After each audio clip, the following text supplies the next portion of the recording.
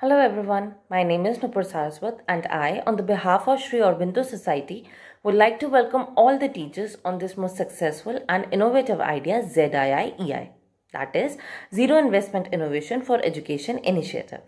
Through these ideas, we're trying to make our learning process more active and more interesting. And today, on this very platform, the idea which I am going to represent is naming method. For this idea, I am going to take class 5th, chapter number 7, People Who Help Us. My subject is English and my board is Uttar Pradesh. The time duration of this idea is 20 minutes. The innovation behind this idea is to bring the ritual practice of naming into learning pedagogy.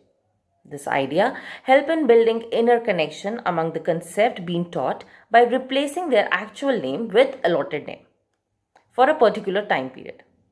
For doing this, educator need to choose the individual names for each student of the class. The name chosen should have scope for value addition. Now assign these names to the student and after 2 or 3 days add value to the name by defining it further. For example, concept can be used as names such as for describing words. Name student as chair, student 2 as table, student 3 as pencil, and so on. After 2 days, add a describing word to it. So, the student 1 will be now a blue chair. Student 2 will be a study table. Student 3 will be a long pencil, and so on. But before implementing this idea, we should have already completed our building and explanation part of the chapter. This idea is only for the revision purpose. Before starting the activity, educator write the name of the different occupation on the blackboard. Ensure that the reading of the story and the building and explanation part of the various concept has been done before naming the student. Now, initiate the process of naming through the following process. First, name the student by specific word and other student will call them and address them by the given name. Assign the word related to the chapter on a chit and distribute all these chit among the student. Ask the student to attach these chit so that the name on the chit is visible to every student. Continue this process by addressing these students by their assigning names for 2 or 3 days. For example, student 1, Rehan, student 2, Pankaj, student 3, Anand, and so on. Conclude the process of naming by adding new information along with the previous name assigned on the 3rd day. For this chapter, different occupation has been added. For example, student 1, Rehan, is a grocer. Student 2, Pankaj, is now a plumber.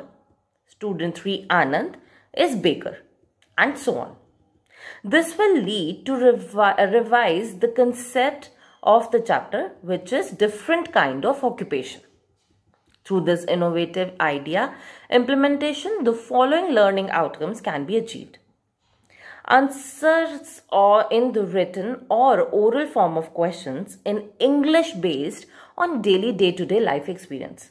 They can unfamiliar stories, poem, heard or read. They can act according to the instructions given by the educator in English. For example, they can understand whatever educators say in English language. Explain the role and the functions of different kinds of people in different kinds of occupation. For example, you can explain to the students that what bankers do in bank, like what policemen do in the police station, etc. To make children aware of various kinds of profession and their importance in their daily day-to-day life. Educator can also look for different kinds of professions, not only for students but to help them or to understand how they can work or function in their daily day-to-day life. Imparting values through life skills while teaching the lessons are like critical thinking, effective communication, and self-awareness. Values can be touched upon in this activity is equality. They can feel the equal rights and to be treated with respect and fairness with other different kinds of professions. I really hope you like this idea and you really want to implement this idea in your classroom with your students. If you like this idea and you want more such ideas from our side, please do not forget to like, share and subscribe to our YouTube channel. You can also follow us on Facebook. Thank you. Goodbye.